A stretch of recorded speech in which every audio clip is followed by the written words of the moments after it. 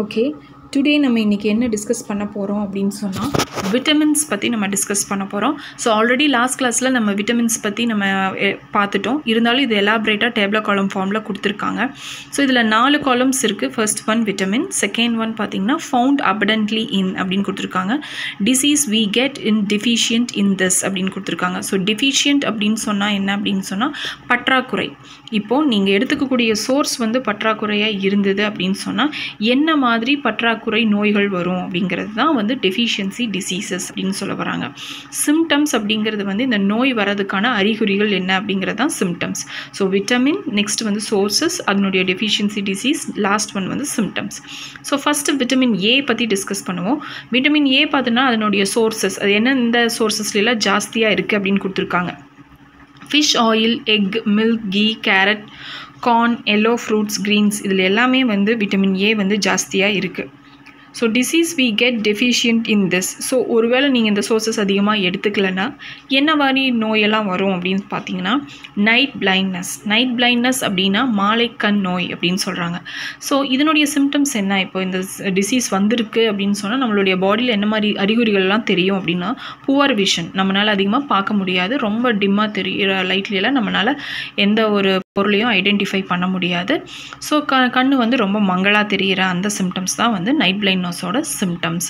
So poor vision, difficulty இன் seeing இன் dim light தான் இதனுடைய symptoms அப்படிங்கிறாங்க.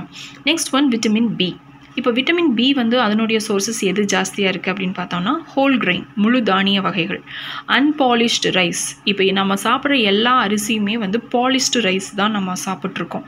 ஸோ அன்பாலிஷ்டு ரைஸ் அப்படின்னு சொன்னால் இப்போ ரைஸ் வந்து ஒரு ரைஸ் மில்லுக்கு போகிறதுக்கு முன்னாடி இருக்கிற அந்த ஸ்டேஜில் வந்து அன்பாலிஷ் பண்ணியிருப்பாங்க, அதாவது பாலிஷ் பண்ணியிருக்கா மாட்டாங்க. இதுவே அந்த மில்லுக்கு போயிடுச்சு அப்படின்னு சொன்னால் இந்த பாலிஷ் பண்ணி அதுக்கப்புறம் பேக் ஆகி தான் நம்மளுக்கு வந்து பாலிஷ்டு ரைஸாக கிடைக்குது. ஸோ இந்த அன்பாலிஷ்டு ரைஸில் தான் வந்து விட்டமின் பி ஜாஸ்தி இருக்குது அப்படின்னு சொல்கிறாங்க. தென் milk, fish, meet, piece, lentils, green vegetables, இதில் எல்லாமே வந்து விட்டமின் பி வந்து ஜாஸ்தி இருக்குது. இதில் லென்டில்ஸ் அப்படிங்கிறது வந்து பயிறு வகையை சேர்ந்தது. இந்த மைசூர் பருப்பு அப்படிங்கிறதெல்லாம் சொல்லுவாங்க இல்லையா, ஸோ அதுதான் வந்து லென்டில்ஸ் அப்படின்னு சொல்கிறாங்க. ஸோ இதில் தான் வந்து விட்டமின் பி வந்து சோர்சஸ் ஜாஸ்தியாக இருக்கிறது அப்படின்னு சொல்கிறாங்க. நெக்ஸ்ட்டு பெரி.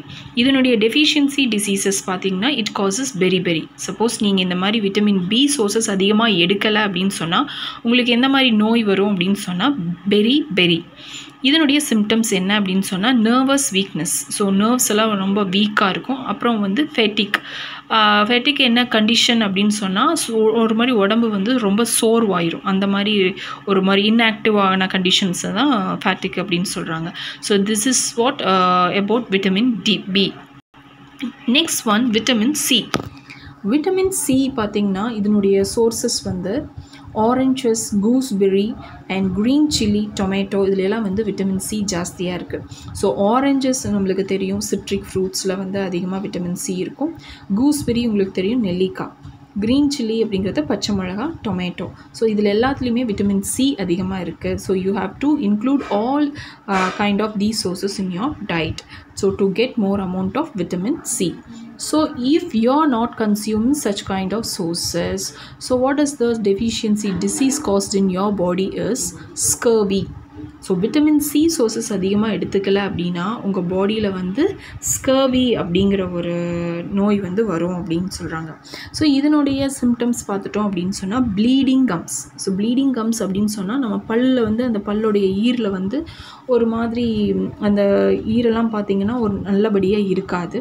ஸோ இந்த மாதிரி ப்ளீட் ஆகிட்டே இருக்கும், பல்லுலாம் அதிகமாக வந்து அந்த ரத்த கசிவு இருந்துகிட்டே இருக்கும். ஸோ இந்த மாதிரி கண்டிஷனை தான் ப்ளீடிங் கம்ஸ், இதை தான் ஸ்கர்வி அப்படின்னு சொல்கிறாங்க. ஸோ உங்களுக்கு வந்து அந்த டூத் ப்ராப்ளம் இருந்தது, இல்லைன்னா அந்த பல்லில் அந்த மாதிரி ரத்தமெல்லாம் அதிகமாக வருது, ப்ரெஷ் பண்ணும்போது சில டைம் நம்மளுக்கு ப்ளீட் ஆகும், அப்படி இருந்தது அப்படின்னா you can consume more amount of vitamin C fruits. So இந்த மாதிரி விட்டமின் சி ஃப்ரூட்ஸ் சாப்பிட்டீங்க அப்படின்னு சொன்னால் நம்மளுக்கு இந்த மாதிரி டிசீசஸ் வராது, நம்ம பல்லும் ரொம்ப ஆரோக்கியமாக இருக்கும் அப்படிங்கிறாங்க. விட்டமின் டி பார்த்துட்டோம் அப்படின்னா fish oil, milk, X. It is also made in our skin using sunlight. Already நம்மளுக்கு தெரியும். ஸோ இந்த ஃபிஷ் ஆயில், மில்க், எக்ஸ், இதில் எல்லாத்துலேயுமே விட்டமின் டி அதிகமாக இருக்குது. And another one natural sources அப்படின்னு பார்த்துட்டோம் அப்படின்னு சொன்னால் சன்லைட். இப்போ வந்து பிறந்த குழந்தையெல்லாம் பார்த்திங்கன்னா அதிக நேரம் வந்து அந்த சன்லைட்டில் காமிக்கணும் அப்படின்னு சொல்லுவாங்க. ஏன் அப்படின்னு சொன்னால் அதுக்கு அந்த விட்டமின் டி சோர்ஸ் வந்து சன்லைட்டில் இருக்குது அப்படிங்கிறதுனால அந்த மாதிரி பண்ண சொல்லுவாங்க. So not only born child but also நம்ம இந்த மாதிரி அடல்ட் நம்ம கூட வந்து நம்ம என்ன பண்ணலாம் அப்படின்னா you can stand at least for 10 minutes. ஒரு 10 minutes வந்து மார்னிங் சன்லைட்டில் நீங்கள் நின்னீங்க அப்படின்னு சொன்னால் you can absorb more amount of vitamin D from sunlight. So sunlight is the best production of vitamin D. நீங்கள் ஒரு 10 minutes நீங்கள் சன்லைட்டில் நின்னீங்கனாலே உங்களுக்கு விட்டமின் டி வந்து அதிகமாக உங்களோட பாடியில் வந்து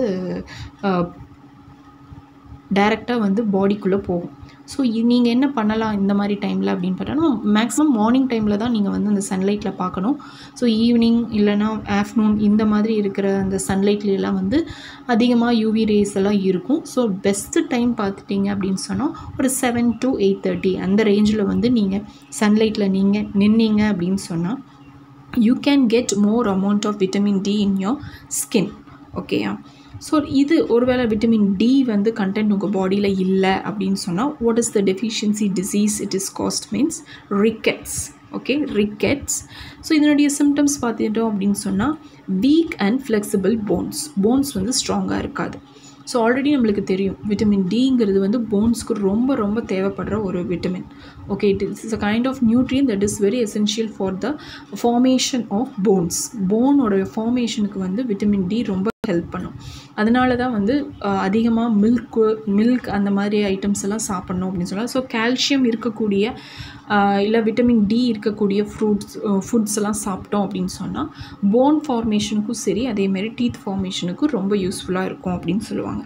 நெக்ஸ்ட் விட்டமின் இ பார்த்துட்டோம் அப்படின்னா these are rich in vegetable oil and green vegetables, whole wheat, mango, apple, Greens இதில் எல்லாத்துலேயுமே வந்து விட்டமின் இ ஜாஸ்தியாக இருக்குது. ஸோ இதனுடைய டெஃபிஷியன்சி டிசீஸ் என்ன அப்படின்னு பார்த்தோம்னா if you are not consuming in more amount what it cost is nervous weakness. So ரொம்ப நர்வ்ஸ் எல்லாம் ரொம்ப வீக் ஆயிரும். Dimming of eyesight. So already நம்ம வந்து விட்டமின் ஏ இல்லைனாலே ஐசைட் ப்ராப்ளம் வரும்னு பார்த்தோம். ஸோ விட்டமின் இ இல்லைனாலும் நம்மளுக்கு ஒரு மாதிரி கண் வந்து மங்கலாக தெரிகிற மாதிரி இருக்கும் அப்படின்னு சொல்கிறாங்க. And next what are the symptoms அப்படின்னு பார்த்துட்டோம்னா சைல்ட்லெஸ்னஸ். ஓகே, சைல்ட்லெஸ்னஸ்னால் நிறைய பேத்துக்கு குழந்தை இல்லாமல் இருக்குது இல்லையா?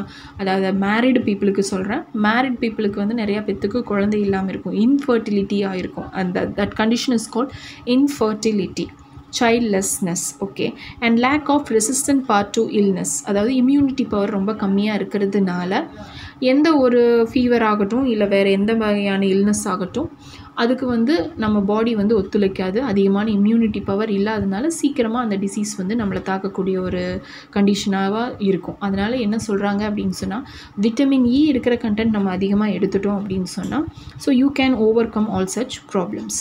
And next last vitamin K.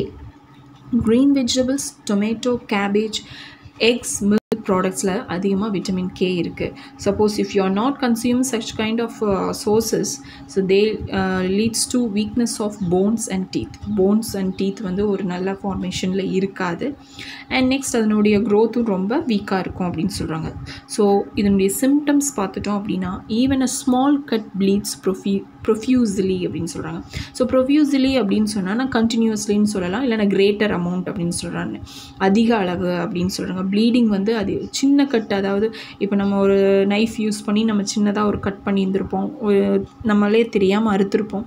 So நிறைய ப்ளீட் ஆகிறதுக்கு சான்ஸ் இருக்குது. அந்த சின்ன காயத்துக்கு கூட அதிகமான ப்ளீடிங் கண்டினியூஸாக ஆகிறதுக்கான சான்சஸ் வந்து இந்த விட்டமின் கே சோர்சஸ் வந்து அதிகமாக எடுத்துக்கலைன்னா வரும் அப்படிங்கிறாங்க. அதாவது பிளட் கிளாட் அதிகமாக ஆகாது அப்படின்னு சொல்கிறாங்க. இப்போ நம்ம வந்து நம்ம ஏதோ ஒரு காயம் ஆகிடுச்சு, ஏதோ ஒரு ப்ளீடிங் ஆகிடுச்சு அப்படின்னு சொன்னால் அந்த ப்ளீடிங் வந்து குறிப்பிட்ட நேரத்தில் வந்து ஸ்டாப் ஆகிடணும், பிளட் கிளாட் ஆகணும். அந்த பிளட் கிளாட் ஆகிறதுக்கு விட்டமின் கே வந்து ரொம்ப யூஸ்ஃபுல்லாக இருக்கும். ஸோ பிளட் கிளாட்டிங் ஆகலை அப்படின்னு சொன்னால் உங்களுக்கு வந்து அந்த ரத்தம் வந்து வடிகிறது வந்து ரொம்ப கண்டினியூஸாக ஆகிட்டே இருக்கும் அப்படின்னு சொல்கிறாங்க. ஸோ இப்போ நம்ம வந்து ஏதோ ஒரு கத்தி குத்துப்பட்டுட்டோம், இல்லைன்னா கத்தியில் ஏதோ வந்து காயமாயிடுச்சு அப்படின்னு சொன்னால் அந்த பிளட்டு வந்து ஸ்டாப் ஆகாத ஒரு மாதிரி ப்ளீட் ஆகிக்கிட்டே இருக்கும். ஸோ ஒரு கட்டத்தில் வந்து அது ஸ்டாப் ஆயிரும். ஏன் அப்படின்னு சொன்னால் பிகாஸ் ஆஃப் பிளட் கிளாட்டிங் அப்படிங்கிற ஒரு ப்ராசஸ் நம்ம உடம்புல நடக்கலை அப்படின்னு சொன்னால் நம்மளுக்கு எந்த ஒரு காயமானாலும் பிளட் ஃப்ளோ வந்து வெளியே போய்கிட்டே இருக்கும். அப்போ பிளட் கிளாட் ஆயிடுச்சு அப்படின்னா அந்த பிளட் ஃப்ளோ வந்து அந்த இடத்துல வந்து நின்றும். ஓகேயா? அப்போ அந்த பிளட் கிளாட்டிங் அப்படிங்கிறதும் நம்ம பாடியில் ரொம்ப இம்பார்ட்டன்ட். அந்த பிளட் கிளாட்டிங் ப்ராசஸ்க்கு எது ரொம்ப இம்பார்ட்டன்ட்னா விட்டமின் கே. ஸோ அதை தான் சொல்ல வராங்க. So this is what about vitamins. So இதில் நம்மளுக்கு வந்து என்னென்ன விட்டமின்ஸ், என்னென்ன சோர்ஸஸ், அந்த சோர்ஸஸ் இல்லை அப்படின்னு சொன்னால் என்ன மாதிரி டெஃபிஷியன்சி டிசீஸ் வரும் அப்படிங்கிறத நம்ம டிஸ்கஸ் பண்ணோம். அண்ட் நெக்ஸ்ட் கீழே பாருங்கள், just think அப்படின்னு கொடுத்துருக்காங்க. A medical camp was conducted in school. Most of the children were healthy. Some of the students had some health issues. So இப்போ ஒரு மெடிக்கல் கேம்ப் கண்டக்ட் பண்ணுறாங்க. ஸோ அந்த ஸ்கூலில் பார்த்தோம்னா நிறையா சில்ட்ரன் இருக்காங்க, நிறையா பேர் ஹெல்த்தியாக இருக்காங்க, ஆனால் சில பேர் வந்து ஹெல்த் இஷ்யூஸ் இருக்கிறவங்களும் இருக்காங்க. So Priya had bleeding gums. Priya அப்படிங்கிற பொண்ணுக்கு வந்து ப்ளீடிங் கம்ஸ் இருக்குது. அதாவது அந்த பல்லோடைய ஈரலியெல்லாம் அதிகமாக அந்த ரத்தப்போக்கு இருக்கிற மாதிரி வந்து அவங்களுடைய கண்டிஷன் இருக்குது அப்படின்னு சொல்கிறாங்க. ராஜா could not see clearly in dim light. So பிரியாவுக்கு வந்து ப்ளீடிங் கம்ஸ் இருக்குது. ராஜா வந்து அதிகமாக அந்த பிரைட் லைட்டை பார்க்க முடியாமல் ரொம்ப கண்ணெல்லாம் மங்கலாக இருக்கிற மாதிரி இருக்கிற கண்டிஷன்லையும் இருக்காங்க. நெக்ஸ்ட் அருண் அப்படிங்கிற பையன் வந்து ஹேட் பெண்ட் லெக்ஸ். அவனுடைய லெக்ஸ் வந்து ஒரு மாதிரி பெண்டாக இருந்தது, நார்மல் லெக்ஸ் மாதிரி இல்லாமல் ஒரு அப்நார்மல் லெக்ஸ் இருக்கிற மாதிரி இருக்குது அப்படின்னாலும் சொல்கிறாங்க. So can you guess what could be the reason? So இதுக்கெல்லாம் என்ன ரீசன் அப்படின்னு பார்த்துட்டோம்னா because of deficiency of certain vitamins. Okay, that concern vitamins. So bleeding gums அப்படின்னு பார்த்தோம்னா ஸ்கர்வியில் வரும். நம்ம ஆல்ரெடி பார்த்தோம் விட்டமின் சி இல்லை, சாப்பிட முடியல, அதிகமான விட்டமின் சி சோர்சஸ் நம்ம எடுத்துக்கல அப்படின்னு சொன்னால் ஸ்கர்வி அப்படிங்கிற ஒரு டெஃபிஷியன்சி டிசீஸ் வரும் அப்படின்னு நம்ம பார்த்தோம்.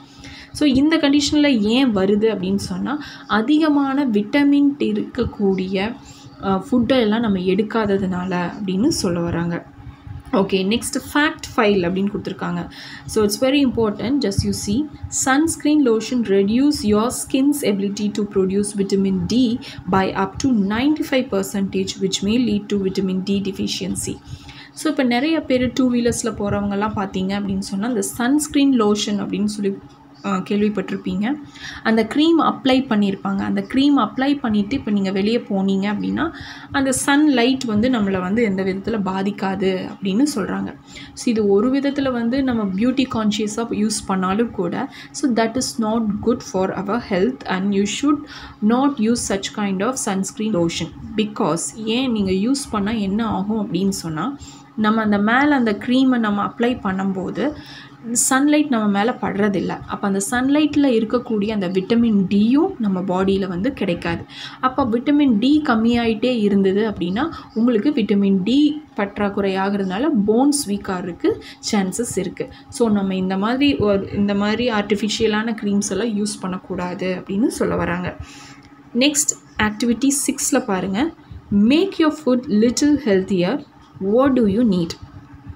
ஓகே, நம்ம லிட்டில் ஹெல்த்தியாக இருக்கக்கூடிய ஃபுட்டு வேணும் அப்படின்னு சொன்னால் என்ன பண்ணணும்னு கேட்குறாங்க. A small cup of green gram seeds, water, thin cloth. இதுக்கு என்ன வேணும் அப்படின்னு சொன்னால் ஒரு க்ரீன் கிராம் சீட்ஸ் இருக்குது. க்ரீன் கிராம் அப்படிங்கிறது பச்சை பயிறு, அதுக்கப்புறம் வாட்டர், அதே மாதிரி ஒரு சின்ன கிளாத், தின் கிளாத்தை வந்து எடுத்துக்கணும். How to two? நீங்கள் என்ன பண்ணணும் அப்படின்னு சொன்னால் soak the green gram seeds in water over. நம்ம ஒரு துணியில் வந்து அந்த துணி எடுத்துக்கிறோம். அதுக்கப்புறம் இந்த க்ரீன் கிராம் சீட்ஸை வந்து தண்ணியில் வந்து ஓவர் நைட் நம்ம ஊற வைக்கிறோம். சோக்குனா ஊற வைக்கிறதுன்னு அர்த்தம். Take out the seeds, strain the water. So நம்ம சீட்ஸை வெளியே எடுத்துகிட்டு ஓவர் நைட் வச்சதுக்கப்புறம் அடுத்த நாள் மார்னிங் வந்து வெளியே எடுத்துகிட்டு அந்த தண்ணியை வந்து நம்ம ஸ்ட்ரெயின் பண்ணிடணும். wrap the seeds in wet thin cloth. So அந்த தின் கிளாத்தை வந்து நல்லா ஈரப்படுத்திக்கணும். அந்த வெட் கிளாத்தில் இந்த சீட்ஸை நம்ம ரேப் பண்ணி சுற்றி வச்சிடணும். kept it for day or two. One day இல்லைன்னா 2 days வைக்கலாம். sprinkle some water whenever it is dry. So try ஆகிட்டு இருக்கும் போதெல்லாம் அந்த துணி மேலே கொஞ்சம் தண்ணியை தெளிச்சுக்கிட்டே வரணும். what do you see? இந்த மாதிரி பண்ணால் என்ன பார்ப்பீங்க அப்படின்னு சொன்னால் you can see white sprouts coming out of the seeds. So ஒரு ஒயிட் ஸ்ப்ரவுட் மாதிரி இருக்கிறது வெளியே வரும் அப்படின்னு சொல்கிறாங்க. ஸோ ஸ்ப்ரவுட் அப்படிங்கிறது சொன்னால் முளைச்சி வெளியே வருது. ஓகே, அப்போ அந்த முளைச்சி வெளியே வர்றப்போ ஒரு மாதிரி அந்த பயிர் மாதிரி தெரியும். அதுதான் முளை பயிர் அப்படின்னு சொல்கிறாங்க. ஸோ முளை கட்டின பயிரை நம்ம சாப்பிட்டோம் அப்படின்னு சொன்னால் it is very very healthier than the cooked food. Okay, so you get more amount of nutrient from this sprouted seeds than the cooked food. நம்ம குக் பண்ணி வர்ற ஃபுட்டில் இருக்கக்கூடிய நியூட்ரியன்ஸை விட இந்த மாதிரி பச்சையாக இருக்கிறத முளைக்க வச்சு நம்ம சாப்பிட்டோம் அப்படின்னு சொன்னால் you will get 100% of nutrient from that food. ஒரு ஃபுட்டில் வந்து 100% ஒரு நியூட்ரியன்ட் கிடைக்கணும்னு நினச்சிங்க அப்படின்னு சொன்னால் ஸோ இந்த மாதிரி ஸ்ப்ரவுட் பண்ண வச்சு அந்த ஸ்ப்ரவுட்டட் சீட் ஃபார்மில் நம்ம சாப்பிட்டோம் அப்படின்னு சொன்னால் you get the whole amount of nutrient from that food. What do you learn? இதுலேருந்து நம்மளுக்கு என்ன தெரியுது அப்படின்னு சொன்னால் green gram sprouts are low in calories. So calorie value ரொம்ப கம்மியாக இருக்கும். அதே மாதிரி they have fiber and vitamin B. ஃபைபர்னா நார்ச்சத்து கொண்ட அந்த நியூட்ரியன் நம்மளுக்கு கிடைக்கும். அதே மாதிரி விட்டமின் பியும் நம்மளுக்கு சோர்ஸாக கிடைக்கும். It has comparatively high amount of vitamin C, vitamin K.